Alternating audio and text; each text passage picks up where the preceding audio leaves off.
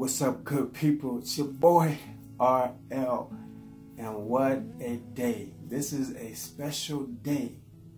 You know what today is?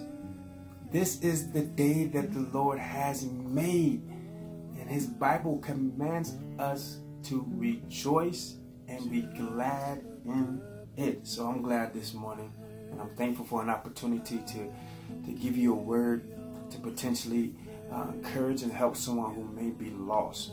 I have a word, and the word simply says repentance. Repentance. Right there. You see it? Okay.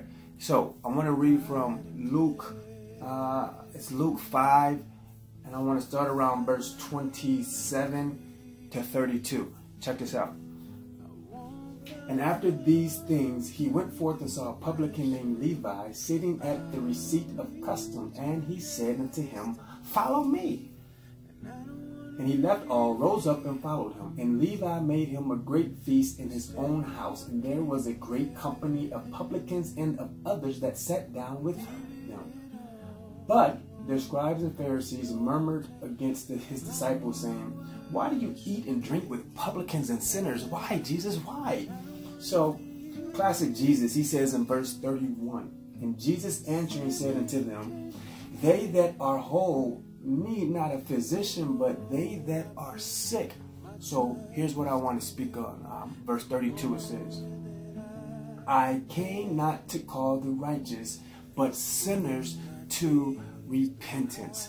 So God is saying, I'm not coming just for the ones who are righteous and making sure that they're okay and taking care of them, but He wants to come for the sick. He wants to come for the sinners.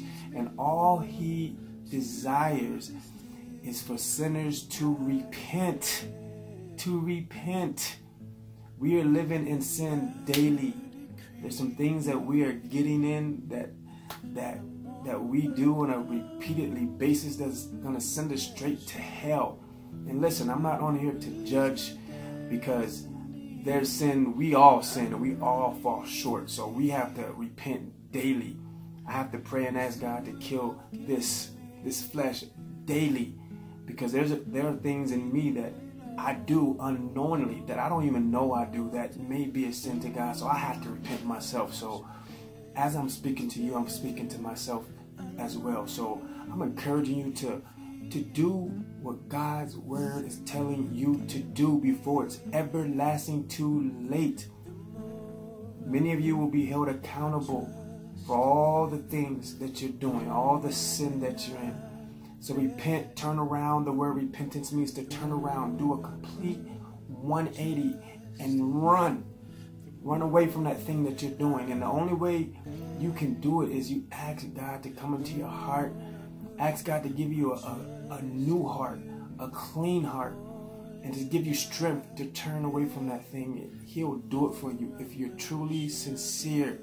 If you're truly sincere, He says, repent and be baptized, every one of you, in the name of Jesus Christ, for the remissions of sins, and ye shall receive His Spirit. Amen. So the Bible even mentions repentance about 79 times, and I truly believe that God is trying to emphasize the importance of repenting and turning around from the things and the mess that you're in, the addictions, the things that you can't control, the lies, the sexual immorality, the fornication, the things that have you bound, the things that you can't control, the anger, the hate, the not showing love to your brothers and sisters. A lot of those things that God is calling us to repent on. And a lot of us are just sleeping. And it's not your fault, because I know that we wrestle not against flesh or blood. We don't wrestle against human beings. It's not people, but it's the enemy. It's Satan and his evil and wicked devices, the forces to be on this earth. And it's sin. It's nothing but sin that has got this world crazy and all mixed up. So please, God's just saying, repent. God is coming back one day, and He's coming back with force. He's not playing. Yes, God is a God of love, compassion. He's sincere. He's sweet and kind. But He's going to wipe this earth out. And I love Him because He's given us chances.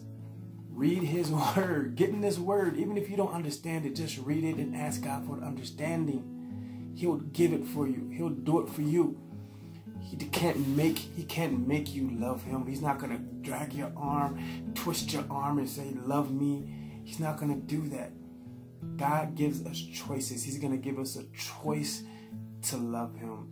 So just repent before it's everlasting too late. We're all going to stand before him one day, and he's going to judge us. I don't have to judge. I'll never do it, because this word is doing it already. It's already telling us to repent. Repent. You heard it from me. Repent. Repent. Turn around. Turn around from their sin. The only thing that sin does is causes separation between us and God. And the Bible says that the wages of sin is death. This is your chance. This is your chance today. A lot of people said that they're not ready. They just don't have time. They want to wait, but the time is now. The time is now. You don't have time to wait.